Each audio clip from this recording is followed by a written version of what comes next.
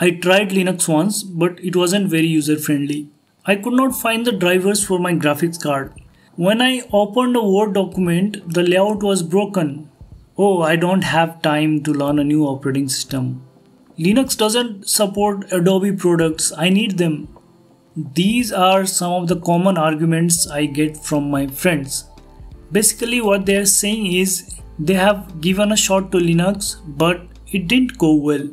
In this video, I will discuss the most common pain points of those who are new to Linux. We are going to dissect which ones are genuine issues and which ones are just misconceptions or myths.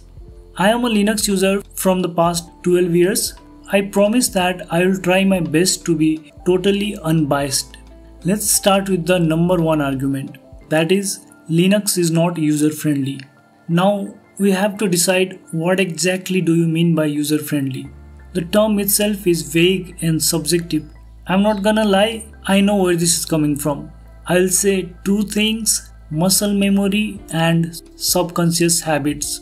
If you have been using Windows from the beginning of the time, like from the Big Bang, and then you switch to Linux and suddenly things look different and feel different, the shutdown button, which you could click without even thinking in Windows, has to be looked for now. It needs more cognitive effort for the first few days. You could be using a new screenshot tool or a new PDF reader, or you could be using Pinta instead of Paint, which means slightly more cognitive effort, at least for the first few days. And this leads you to think Linux is not user-friendly. But do you see what is actually happening here? Your subconscious habits are changing. So let's not say Linux is not user-friendly. The better sentence would be old habits die hard. So I would rate this argument 5% genuine, 95% misconception. The second argument is about hardware compatibility. This can be a genuine issue sometimes. While this is usually not an issue with the mainstream hardware devices from Intel and AMD, some other vendors may not support Linux. That is true. Personally, I have not faced any hardware compatibility issue even after installing Linux on 15 plus devices in 12 years of my journey with Linux. But I have seen online forums filled with those issues, so I know this is a valid argument in some cases. Historically, most of those issues have come from NVIDIA's graphics cards. However, in 2025, the relationship between Linux and NVIDIA has improved a lot. In 2012, Linus, the creator of Linux, showed a special finger to NVIDIA because he was frustrated with their uncooperative attitude towards Linux. His special finger did a great service to the Linux community. NVIDIA gradually improved their support for Linux and even open sourced their kernel modules in 2022. Another company that has not well supported Linux in the past is Broadcom.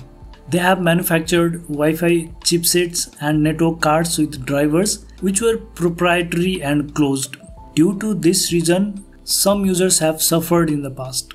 They had to manually install firmware and manually load modules. It is true. However, today in 2025, Broadcom's support for Linux has improved a lot, and they have even open sourced Linux drivers for some of the newer Wi-Fi chipsets. I am rating this argument as 20% genuine and 80% misconception.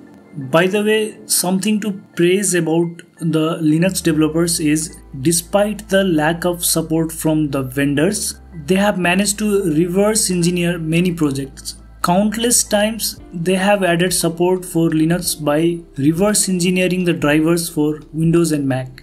Another common argument is lack of applications. This one is also a misconception most of the time. Let's dissect this one. Switching to LibreOffice from Microsoft Office is not hard, period. Unless you have very specific requirements, you can easily do everything on LibreOffice that you do on Microsoft Office.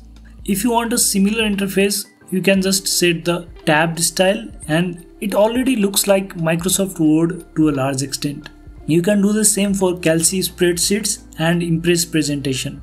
You know what? Things are not hard and features are not missing in LibreOffice. The thing is, it is slightly different. Give it some time and it becomes a second nature.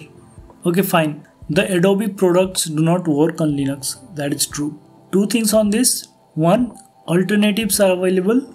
Two, it's a decision from Adobe's side, not really a limitation of Linux. Okay, I know it doesn't make a difference whose fault it is.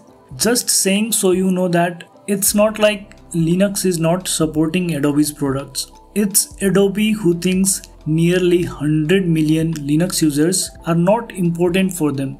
Adobe already compiles and packages their software for Mac, which is also Unix based. It wouldn't be hard for them to do the same for Linux, but they decided not to do it for Linux. Coming to the alternatives, Photoshop alternative GIMP is enough for most users. I won't say it's a complete replacement of Photoshop. If you are a professional graphic designer, I can understand you have requirements that are not fulfilled by GIMP, Krita, Inkscape and other Linux alternatives. But in most cases, switching to these alternatives is not an issue. The only issue is a little discomfort for a few days till you get used to it. For Premiere Pro, you have many alternatives. My favorites are Kdenlive and OpenShot.